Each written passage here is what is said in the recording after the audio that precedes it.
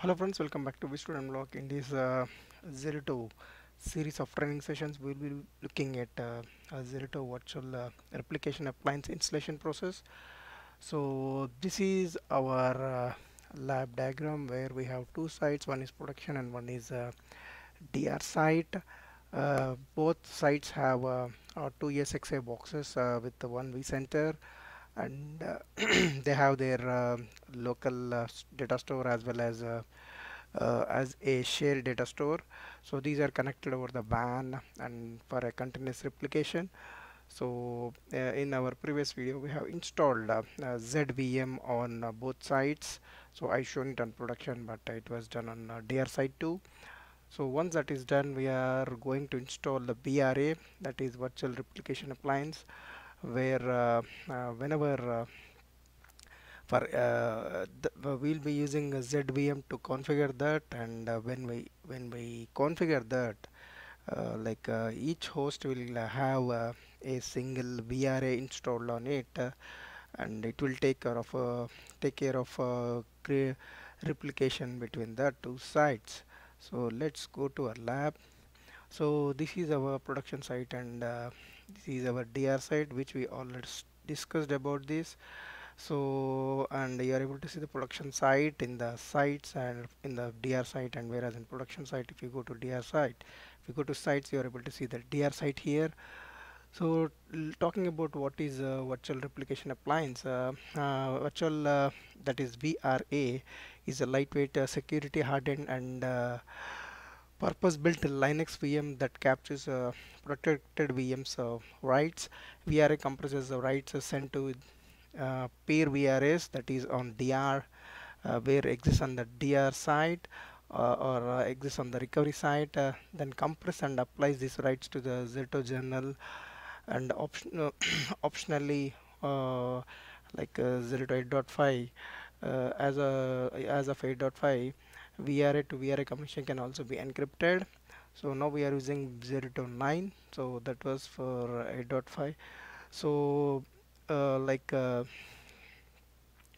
also serve as the mount points for both journals and replication disk.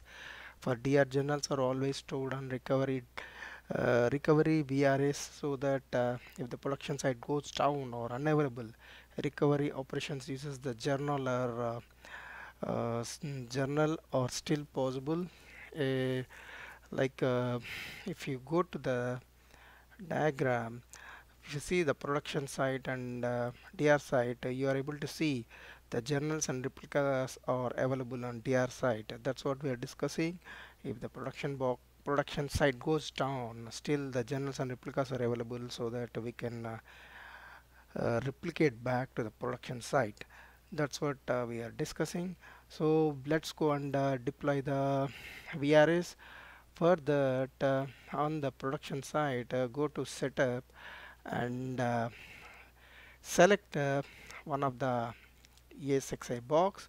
So I selected 11.1 and click on the plus sign, that is new VRA. So when you click this, you will be getting a couple of options to fill up.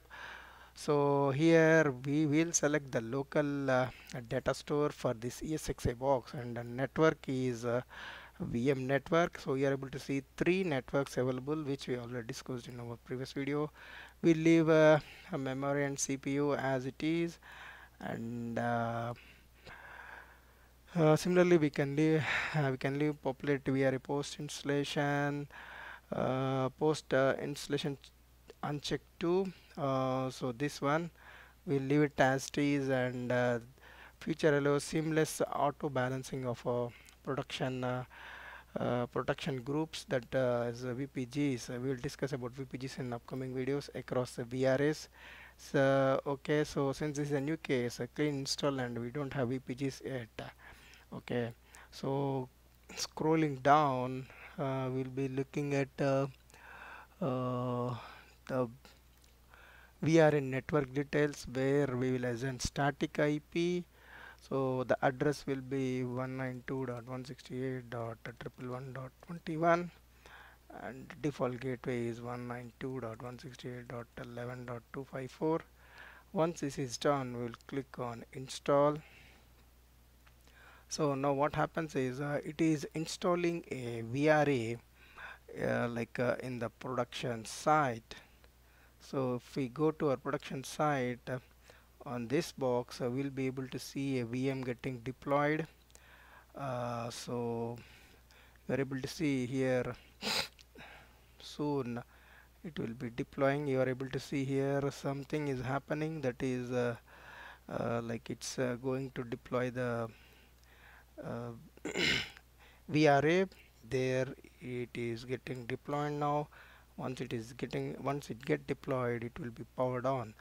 So it's in progress, and it won't take much time, but yeah, we'll wait. So now it is getting powered on and it's on now. So we'll go back to our Zerto console, and you are able to see installation is at 80%. So while this is in progress, we look at automated way. So way of installing VRAs, we'll go to the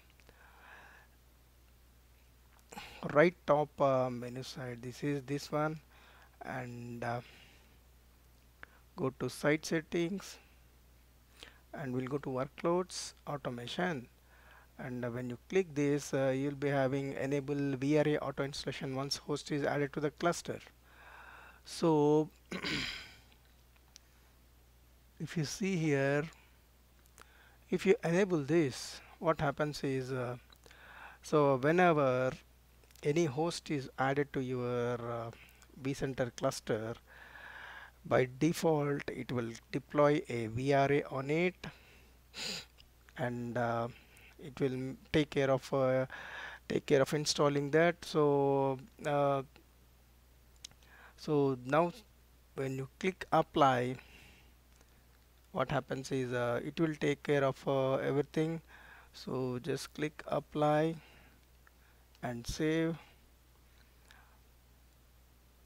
Now we'll go back and go to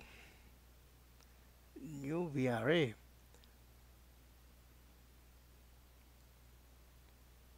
and this time we'll select the hold on.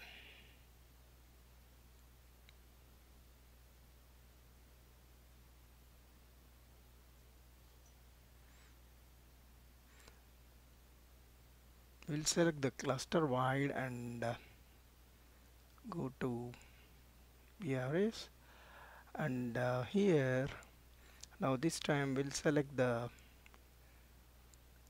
FreeNAS, and network is VM network. We'll leave that CPU and memory as it is, and here we need to select the pool. So we can give the range like whatever you want, dot 192.168 dot 1111.22 to 192.168.1111.32. So what happens is whenever any new box is added, it will assign the IP from this pool, and it will take care of installing VRA on the ESXi box, and we'll click install, and then you can able to see that on the second ESXi box you are able to see the installation is in progress. This one is completed, and this one is in progress. So